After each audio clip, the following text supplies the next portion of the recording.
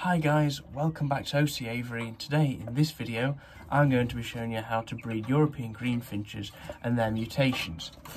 So what I'm going to be showing you is the diet of the greenfinches, the colour of the greenfinches I keep, the breeding setups, so for example the cages, the flights, the nest positions, and what the birds actually prefer, the nest material which is preferred by my greenfinches, and then a couple of examples of the young birds that I've actually bred this year. We'll take a look through those and have a look which birds are the better quality for shows with colour, and maybe the birds which would be not as good for shows, but yeah, they've got characteristics that suit them to go and breed next year. So usually what you look for in a bird when you take to a show is a large bird, cobby, very typey, little, as much colour as you can. However, you usually tend to find that you get buff birds, which are non-intensive feather, and these birds are better as the females in the pairing, because what they do is they add the size, so obviously they produce a larger egg, they add the size and the type into the bird, whereas what you want from the male, it really is the colour, but you want a good sized male. So what you might want is a yellow intensive feathered cockbird with a buff large hen. Obviously if you've got two yellows that have got the size spot on. So the first example I'm going to show you is this. This is a 2-foot breeding cage. This is a wire breeding cage. Now, a lot of people would say you shouldn't breed greenfinches in this, or you'll never get your greenfinches to breed in such a cage like this. It's only 2 foot long. It's a wire breeding cage. So why would a native bird that is of considerable size breed in such a cage? Well, let me show you proof that they will. So there is the mother. She's been sat 2 weeks now. And there you are. We have 4 chicks in there and now 3 days old. And this literally, this is such a simple setup. It's exactly what you would use to breed a canary. So you've got wire breeding cage, divider can go in here. Obviously you would put a runner through here, which I don't have in place at the moment. And this is just a plastic breeding box. So this is nothing special of a setup, and these are what I've got my normal greenfinch pair in, or one of my normal greenfinch pairs. Now this pair isn't my best pair, this isn't my top exhibition pair. This pair is mainly used for helping people out who are just starting the hobby, and just getting some birds out as the spares, which I might keep back for next year. So in this pairing, what I have is a smaller cockbird who's yellow intensive feather. He's very similar to the wild type. Very green, obviously, is pretty much as green as you're ever going to get a greenfinch, because you find some cockbirds are actually lacking that colour. If I can get him to come round the side, is there. So that's quite a deep green colour in there. So he's more of a wild type greenfinch, if you will. He's not of size really, he's just got the colour, and he's very fit, to fertilise the eggs. The female here, she is an exhibition bird. She's a buff bird. Obviously the size in this bird is what I've been trying to put into the pair. So far this is their first set of young this year. The cockbird has bred 1 young, which I'll show you further on the video, and that bird hasn't got the size to it. It's a cockbird, but it has got the colour, which is a desirable trait, which I'll be looking to add back into my line. Okay, so now I've got the wide angle lens on this cage. So this cage here is 3 foot, and then the depth is 18 inches. This pairing here is a silver buff greenfinch hen. She's last year's bird, and here we have a yellow greenfinch cock who is normal colour. This is not a pairing I planned. to do this year. However, it just came about due to the fact that basically this hen here was paired to a Norwich cockbird, and the Norwich, sadly, after 3 rounds hadn't fertilised any of the eggs whatsoever. So I felt that it was time that she wasn't going to be wasted this breeding season. So I've put in a 6-year-old 2014 Greenfinch cock from a good exhibition line. The idea is with this pair, I want to be producing some half decent sized silver Greenfinches, which I might take to the shows or might keep back from the shows hidden away until I breed them with a much better quality, larger line of Greenfinches next year. So as it comes to the 2021-2022 show season, that is when I'll be displaying these silver Greenfinches of much better size, much better type. So there's no real faults with this pair other than we haven't got the absolute best of size in either of them. Compared to my top of the line pair of Greenfinches, exhibition Greenfinches I've got outside in the flight, this is the pairing. As for a nest site of this pair, I've taken a wire external nest pan, surrounded it with Christmas tree, and then obviously hooked it onto the cage here and here. Obviously there's no access through here, I have to go around here, and there you are. So they the hen is built up, but she hasn't actually laid yet.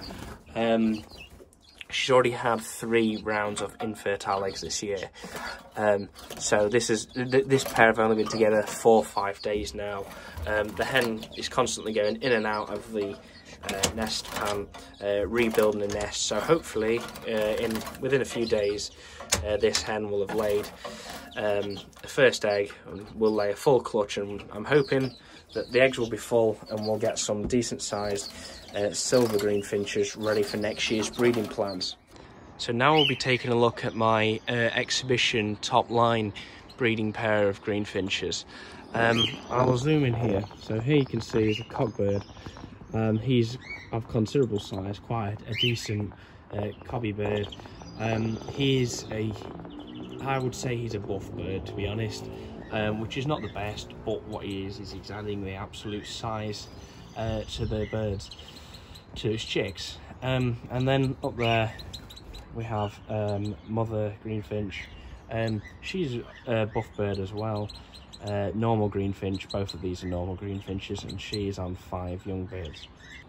So this is the mother Greenfinch.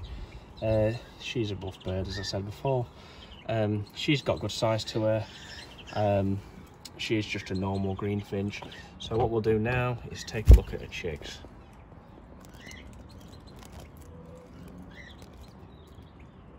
So these are just a day or 2 old. Tap on the nest, just get some movement in them. They're obviously not easy birds to get videos of feedings, anything like that. But yeah, so here we are. So they are her 5 chicks.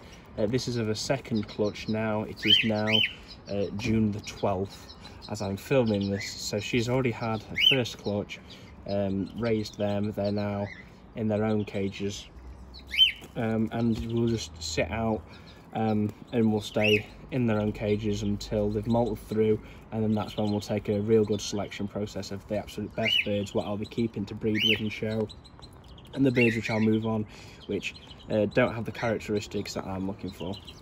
So now I'll just be showing you through. This is my actual spare pair of Greenfinches I've got. This is in case a hen dies or a cockbird dies, and I'm in desperate need of either of them. So she's actually on 4 eggs at the moment. So this is just a normal hen. She's got no real show quality about her. She's not a large bird, which we're looking for. She's not got the great type either, and she's a buff. So she's basically what we don't look for in in showing greenfinches. However, obviously nothing wrong with her, just not the quality of the bird that I'm looking for to show. However, I must admit, she's a last year's bird and she's a fantastic mother. I'll put a picture of the father on screen now. So as you can see, he is a silver greenfinch cock. He's actually a yellow bird, so he's a decent bird. However, he hasn't got the size to him, again, which I'm looking for. So this pairing was more just to produce the silvers and to get a few mutations out there into other small scale breeders who might not be looking to exhibit their birds, and just get a couple of colour mutations out there and open up the world of greenfinches to people who might have not have experienced it before. So I'll move her off the nest now, and there we are, 4 eggs right there. These eggs are 5 days old. They're just beginning to develop. We've got the blood ring, veins, embryos forming, etc. And this is simply just, again, external wire nest pan, Christmas tree around it, got a nest liner in there. She's built her own nest on that, and that's actually just onto the wire in here. And if you couldn't already tell with the noises, this is a mixed aviary. So okay, so now I'm showing you through my 4 pairs of greenfinches, and the 4 different ways I've bred them. So as you can tell from that, you've just seen that I've got a pair actually in a mixed aviary. So greenfinches, they aren't picky birds for cage size, and actually the breeding facility as such. Obviously, as you can see behind me, 2-foot breeding cage right there. Down here, 3-foot breeding cage. Outside, 8x2 aviary for the larger pair, the exhibition pair, and then mixed aviary, which of course, that being 8x10 foot is quite a substantial amount of room for breeding greenfinches. But it's even just the simple disturbances they could get from canaries, for example, mules, hybrids which are in there, cockatiels, for example, parakeets, and they'll happily nest there. So as it goes for that, they aren't picky birds as such for breeding facilities, so that's always something I would tell you to bear in mind. However, the bigger the room you can supply them with to breeding, the better your results are going to be. Obviously, with this sort of cage here, you need to make sure that your pair is compatible, because what you haven't got here is a lot of room for the birds to get away from each other, should there be an issue. Imagine if, for example, a hen doesn't like the cockbird, or the cockbird doesn't like the hen, so they chase each other, and then it ends up where you come in your shed, and 2 or 3 days after actually introducing the birds, and usually would end up where the hen is absolutely battered, and she's got no feathers around her head, and she's just been mugged by the cockbird. So that's why I would say always make sure that your pairings are spot on, and you've tried them in a larger cage first, just to get them used to each other, so that when you put them in a cage like this and you're breeding them, you're not going to have a cockbird suddenly decide to turn on his hen. It is if you just introduce them. So now I'm going to take you through 3 of the young birds I've bred here from 3 different pairings. So we'll take you to the first one here. This is a silver greenfinch. This one is 3 to 4 weeks old now. You can tell obviously the colouring's a lot lighter, closer to that of the hen I showed you earlier, and the father I showed you as well. So the cock silver greenfinch father this one to a normal hen, and this was bred in the aviary, no issues. Oh, we've got a perch fell off, fantastic. So yeah, so there, that is a silver greenfinch chick. At first I did think it was cinnamon, but it's not, obviously. It's just as they develop the colours when they're first in the nest. So then we come down to this bird. As you can tell, just if you compare sizes right now, there's quite a difference in size, and this is because this bird here is from my exhibition line of greenfinches. So you can already tell, and I've not judged any of these birds yet really as to what's better quality out of the siblings to this bird. By the way, that is a greenfinch singing in the background, with a little bit of canary in it, which is quite annoying. So this bird, it's got quite a bit of weight to it on its chest, which is exactly what we're looking for with the bird. We're looking for that size, that cobbiness, which is hopefully going to give a desired characteristic and make it a desirable bird, not only for people wanting to buy them from me, but also at the shows. So this was from the exhibition pair outside in the flight. Then we come down to this bird. This bird is from the cockbird that is, I've just showed you behind me, who's actually singing. He's in there. His younger in there. So actually, that bird right there is half siblings to those in that nest. So as you can tell with this bird has already got a colour on it. Now, it is slightly older, so this is about 5-6 weeks, this is about 4 weeks, this is 7 weeks old. Sadly, its mother passed away just this morning. She had actually been bullied by the cockbird. After no problems whatsoever, the cockbird decided to turn on her. But as you can clearly see with this bird, is the colour already starting to come on it at 7 weeks old. We've got the wing bars and we've got the tail. So I can tell you right now that this is definitely a cockbird, but it's also a yellow cockbird because of the colour coming out at 7 weeks old. And then obviously you put that into a bit of time, and this bird's going to have molted out and hopefully should make a really good bird. So I'm hoping with this one, this will be a bird that I won't be taking to the shows because of the size. It lacks size, especially when you compare it to here. You can just tell already the size isn't there for what I'm needing for a show and in order to compete with a lot of other people. But what we have is a colour. So this bird might be an ideal one to pair up next year with a bird such as that to give it the colour to the young ones. Sadly, as you might have already noticed, yep, there we are. The left foot of this bird has got a slipped claw. That is basically when the thumb comes in front of the toes rather than behind, so it's actually more gripping the perch with a flat foot rather than actually holding the perch. So there you are, they are 3 of the greenfinches I've bred this year. As it is June, we've got 3 birds from this nest. So this is 1 and there's 2 more. This is of 1 and this is of 1.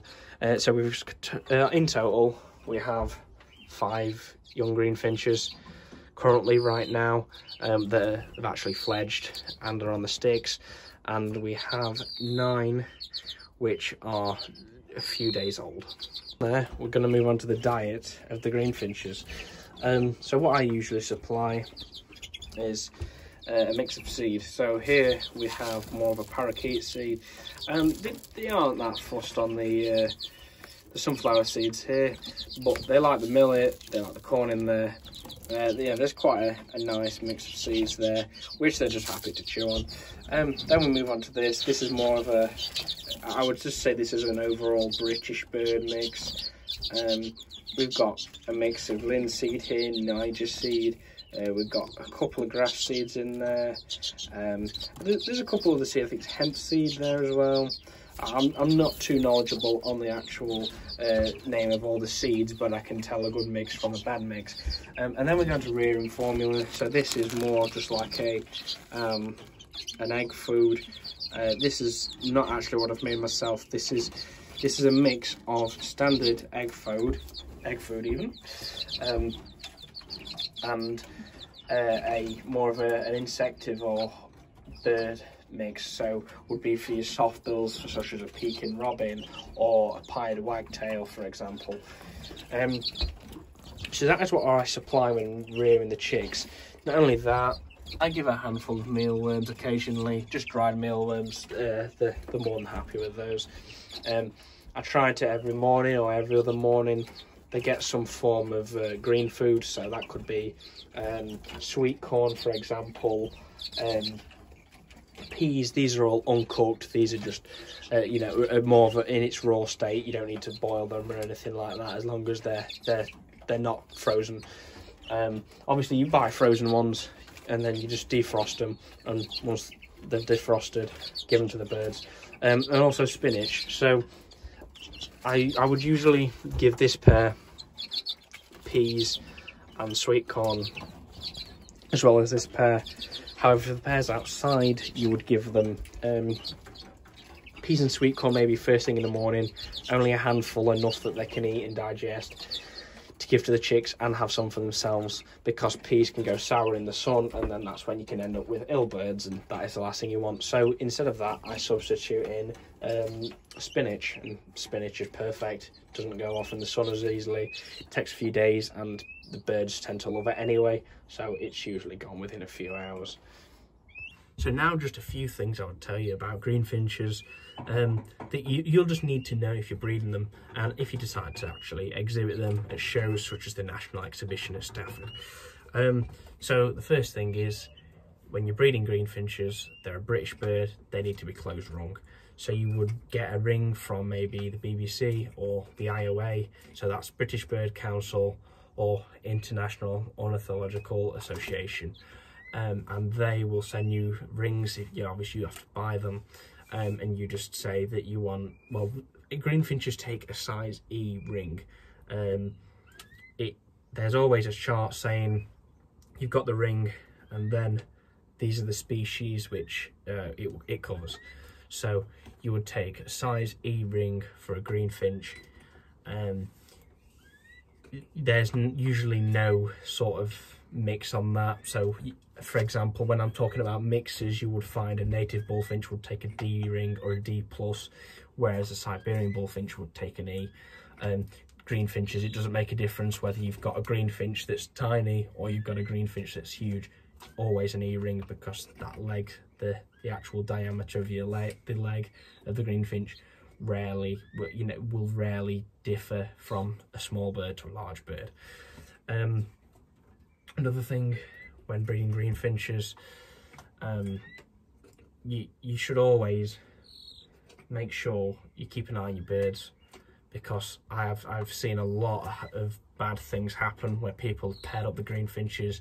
They're saying, oh yeah, everything's great, no problems at all, and the cockbirds can get very territorial and very aggressive very quickly. So always keep an eye on those birds. Obviously the main thing is if you've got them in cages, so for example 2 foot breeding cages, the hen can't escape the cock, and that's usually when you'll end up with a disaster. So that's that just for the breeding greenfinches side. Obviously you always put cover around your nests, trying to supply a nest felt inside. Obviously, as I showed you earlier, we've got chicks, and the hen didn't build a nest, she just laid 5 eggs in the bottom, sat on them, and now they're just on a nest felt, and they're absolutely fine. So when it comes to exhibiting greenfinches, you take British bird show cage, native show cage.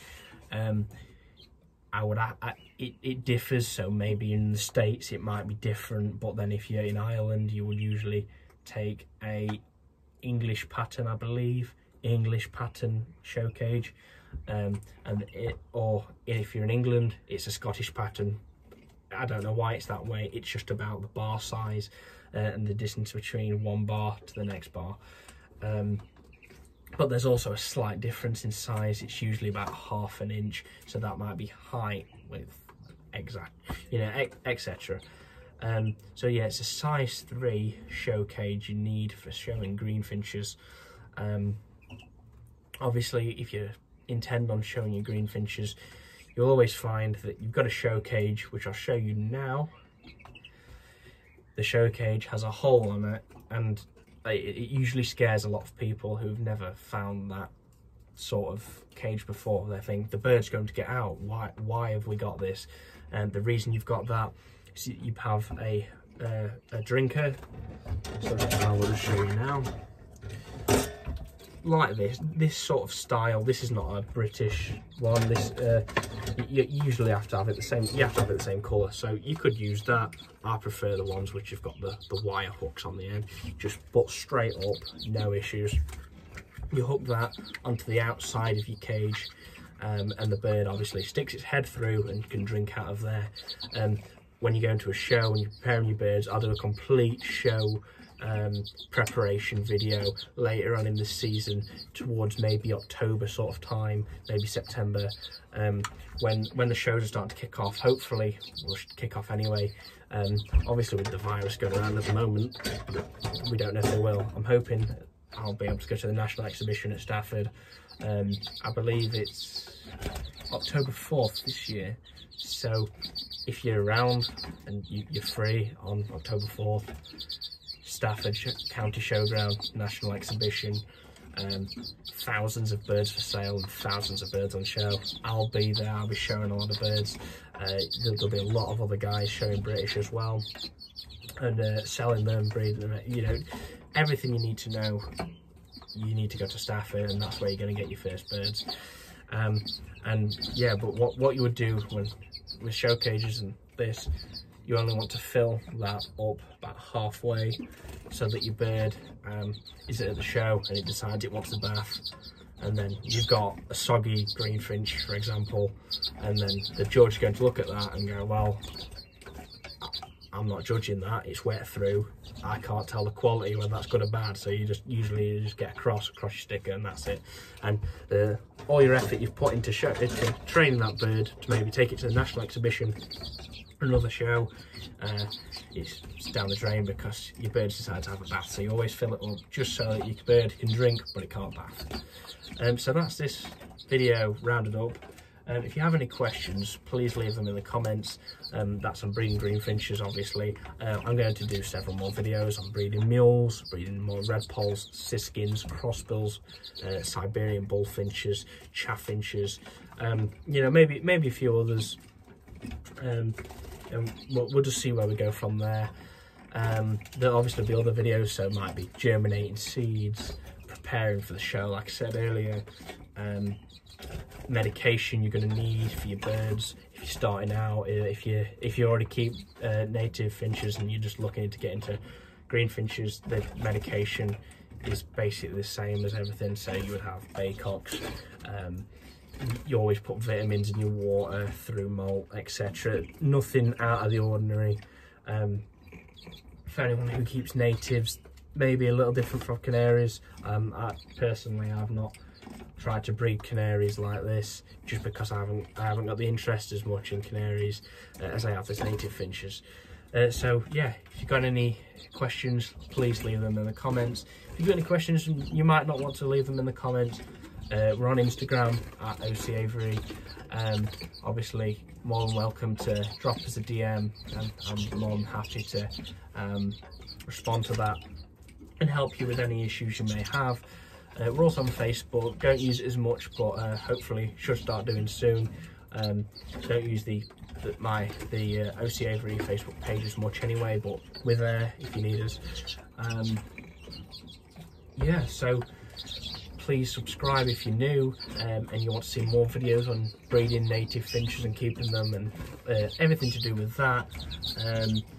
Leave a like if you enjoyed the video, and if you didn't, please leave a dislike and leave in the comments why you didn't. I always look to improve my videos and give you guys exactly what you want out of a video for breeding native finches. So that's it for this video, so thank you and see you in the next one.